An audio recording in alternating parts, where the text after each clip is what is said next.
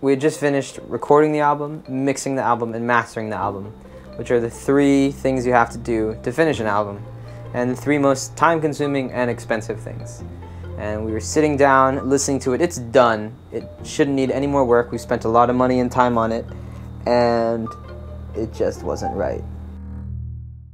Well, we always knew we wanted to release an album. I mean, that's every band's kind of goal or dream. You know, you want to be able to put out a full body of work. We did the EP in 2014 and knew we'd need to follow up with an album sooner or later. So it took a long time to get to a point where we could actually record something and at the level we wanted to. The album means a lot of hard work and a lot of commitment from the band. When we were recording it, a lot of us were working already, some of us were still students, and we had to go to the studio even after school, after work. We'd still have to take the time to practice. But at the same time, I think when you're talking about the music, it shows a lot of growth also. We decided to name it Traces because of the idea of it being like a story, you know. Traces, when you think about it, it's like bits and pieces.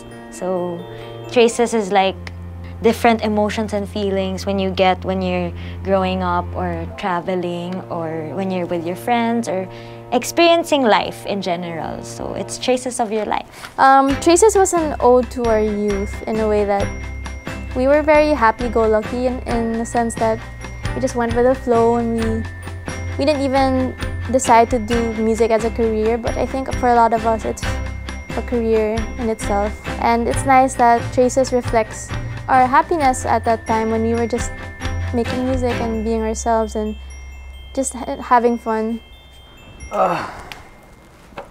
So that is the album art.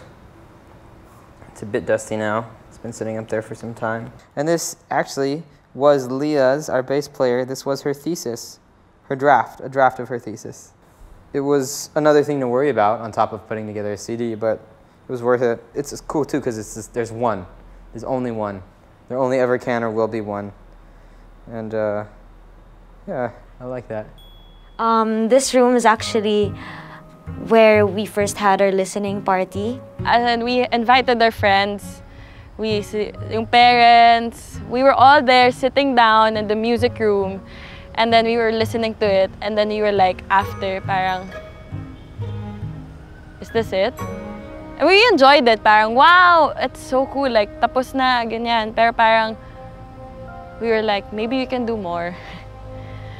And then, so, as a band, we decided to have it mixed and mastered again. Parang, we didn't want to risk our first album not being the best that we can put out.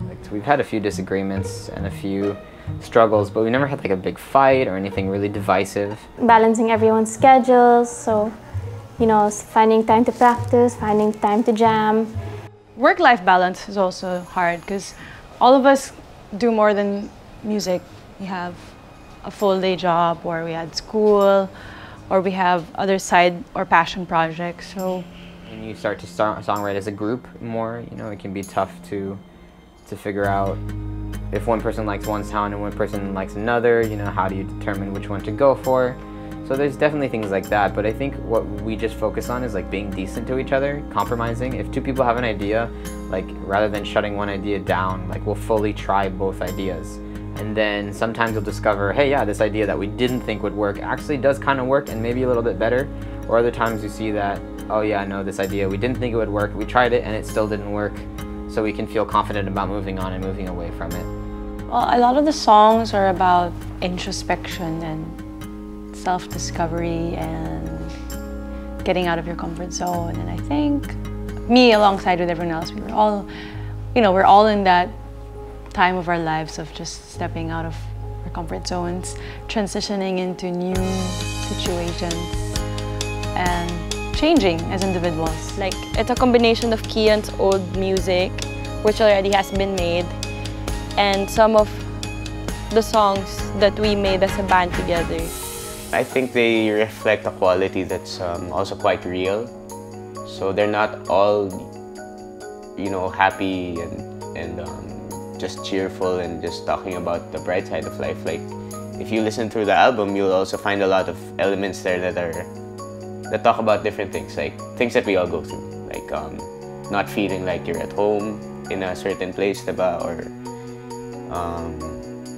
being apprehensive about the future, being uncertain about, you know, where your life or your career or your passions are going. So I think it's a good mix of those aspects of life that we experience as we grow up. The album launch itself was a big surprise, and we were so happy with the turnout. I think there was like 600 people who came and who were just, you know, it was cool. Like, we didn't expect that. When you work so hard for something, it's really nice to, you know, to get feedback from people and to just hear from people and how they appreciate your music or what you've done, how the music made you feel.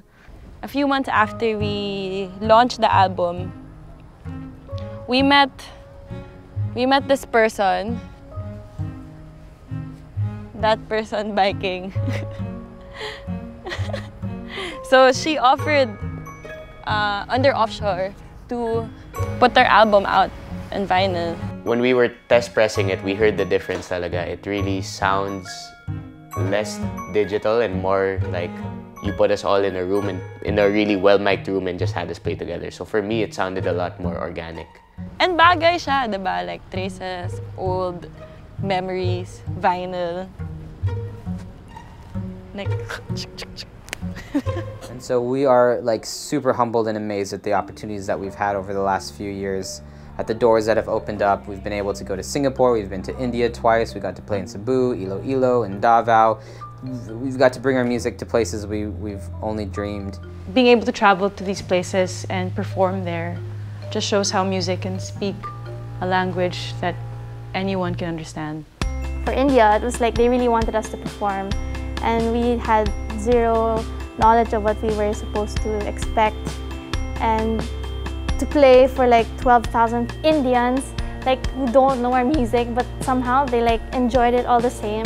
It was like unforgettable. Like, how many other festivals are there in the world that we have to go to? There's still a lot. There's still a lot of places that we can play in. Sometimes I feel like we don't deserve to be here, but then we also earned our spot in those places too. Yeah, these festivals are just like stepping stones, hopefully,